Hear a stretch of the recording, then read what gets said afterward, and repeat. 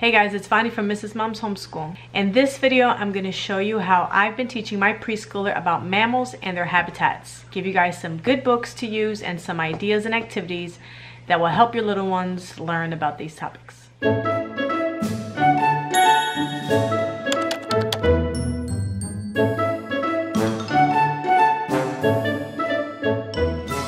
If you guys are new to my channel, I'm a homeschooling mom with 3 children, 2 of which are homeschooled. I have a 3rd grader and a preschooler who are homeschooled with me. We used to do a series called Toddler Preschooler Tuesday where we focus videos on preschoolers or toddlers on Tuesdays, but we are moving that over to Mondays now.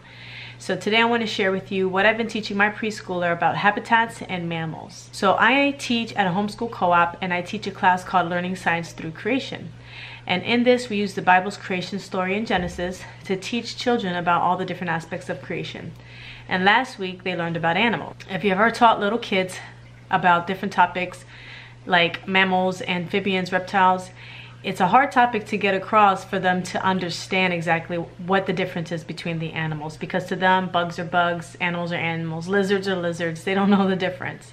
So I did find some good resources that helped them to really understand what it was I was trying to get across to them. So unfortunately, I don't have all the books that I wanted to show you guys because I already returned them to the library before I decided to make this video. But the first book that's really good to get preschoolers to understand animals is Dr. Seuss's Is a Camel a Mammal? So of course, in Dr. Seuss rhyming fashion and funny little statements, this book goes into what mammals are, how they grow hair, how they have different types of hair. They can be like hedgehogs or porcupines. It talks about that they can live in different types of habitats. It talks about the way that mammals can move. It gives them some words, some science words for them to learn, like hibernation and different types of animals. And it's a really good book. It really helped the kids to understand what it was I was trying to get across to them as far as what a mammal was. After I read that book, another activity that we did was animal exercises where I had them gallop like a horse. It was actually a song I made up. It was If You're Happy and You Know It. I changed it to If You're a Mammal and You Know It, and then I would choose a mammal and then their activities. So if you're a mammal and you know it, scurry like a mouse, roll in the mud like a pig, charge like a bull, kick like a donkey, jump like a kangaroo, different things like that. After that, they had an activity where they had to make different animals on their own. So I cut out a bunch of different type of eyes, animal eyes, different mouths, different types of ears, and a circle head. And they had to glue these different pieces together to create their own mammals. So here's some books that I used to teach my daughter more about the habitats. This is Usborne's Look Inside Animal Homes book. It has opened the flaps to look inside all kinds of animal homes, nest in treetops, deep, dark underground burrows, under the sea, in a warm coral reef, and even in our own home. I really wanna know, if I will ever figure out where the road goes.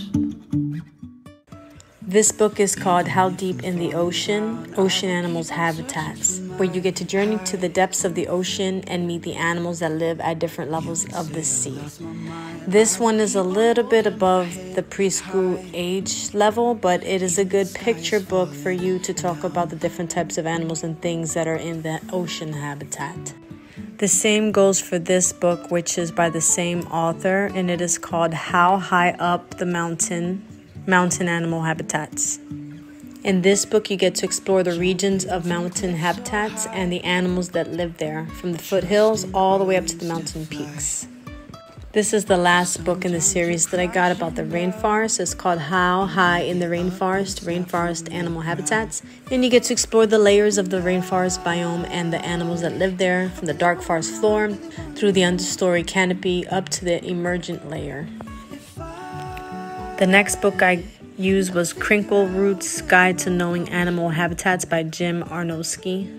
In this book, Crinkleroot takes you on a walk in the woods. He guides you through the woods to introduce the trees because he was born in one, and he knows how to identify individual trees and how they're important to animals in the forest. So another thing I did to teach my kids about mammals, I'm coming outside because my kids just came and took over my whole recording area, was I gave them stickers they were actually 3D like scrapbook stickers of mammals, and I had them stick it on their page, and then they had to draw the habitat around it. So we were able to talk about the types of animals and trees and things that were in the environment of the animal. And you're able to get different kinds of books, or if you have like an animal encyclopedia, you could go on there and find help your child find different things that would be in the habitat of the mammal that they have. We also created our own mammal habitat. So I wanted to do like a diorama type thing, or maybe even like a sensory box, but I didn't have time. Like, I just kind of started this lesson and I didn't go ahead and buy the animals ahead of time or any of the things that we needed, but we did have clay. So I had a clay modeling book as well, and my preschooler was interested in tide pool habitat. There was another book that we had, I'll try to find the name for you and I'll link it below, where it had like the animals hiding in their habitats, and when you turn the page you could see the different types of animals that were there. And I let her choose a habitat she wanted to recreate, and she chose a tide pool. So we created our own little tide pool out of clay, and my son helped, of course, because this is kind of hard for a 3-year-old, but it was fun for her to just try to mold the animals and what she thought they looked like and everything. So it was a cute little project, and we just have it set aside and saved. We hot glued them onto a blue felt piece, and we just hot glued everything together. So these are just a few of the unlimited amount of things that you can do to teach your children about mammals and habitats.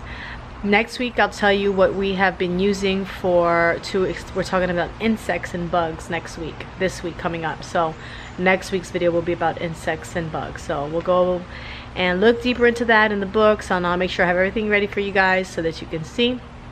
And that's it. Thank you guys so much for watching. Hope you enjoyed this little video. On Wednesdays we will be having videos on my series, which this week is getting your life to run on autopilot. We talk about bedtime routines for the mother and the children, morning routines for both of us, chores, screen time limits, tackling to-do lists, and all kinds of things that we need as mothers, homeschoolers or not. And then on Fridays I'm gonna have some homeschool with me videos and some curriculum reviews and things like that. So make sure you subscribe and hit the notification bell for more content. Thank you guys so much for watching, and I'll see you next time.